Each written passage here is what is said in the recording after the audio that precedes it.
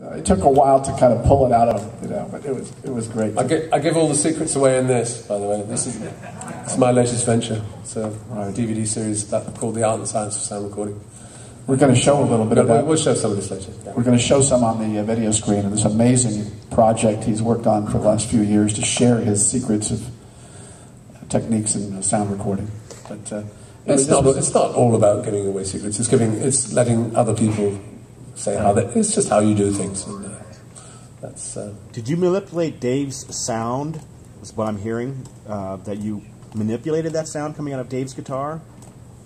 Or was it? I think a little bit. I think guitarists don't get enough credit for if the sound is good on record, it doesn't necessarily mean it's well engineered. It could be well played, well amped, and a nice instrument. I like to think that a lot of the good guitar sounds that I've achieved have come from good sources. If it sounds good coming in, it's going to sound good going out. I think garbage in, garbage out, as they say. I think he's also talking about, though, there is an art to that sound you just heard. I never realized it was Roger Waters, with the muted bass sound, making that. That was a bass guitar, but yeah, and he played it live. Of course, he just did it live every night. But it took some engineering skills to make it sound decent too. So he doesn't give himself credit here, but.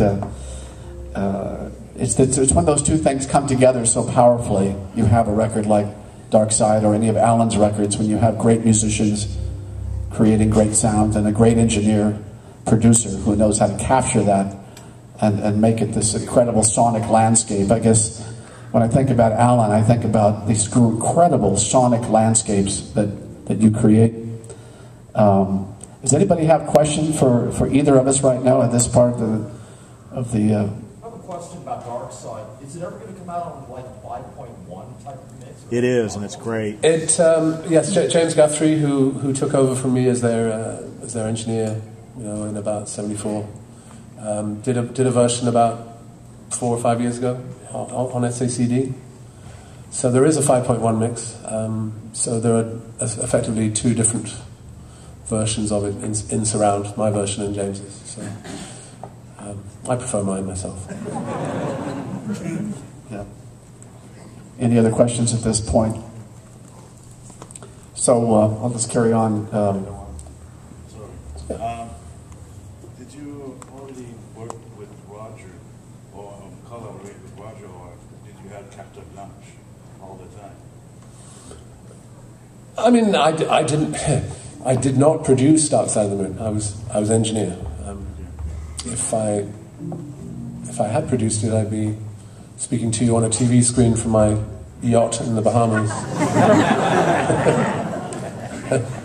But no, I earned about £1 an hour for making Dark Side of the Moon. £1, £35 a week. And I mean, to answer your question, I mean, engineers have a certain amount of freedom always, but I was essentially under orders. I mean, the album says in the credits, produced by Pink Floyd, engineered by Alan Parsons. So I had some input, of course. In the clocks, for instance, were my idea, and getting Claire Torrey was my idea. They said we want a vocal on this. Who should we get? And I said, I know this amazing singer called Claire Torrey, and she came in and, of course, ripped it up. It was great.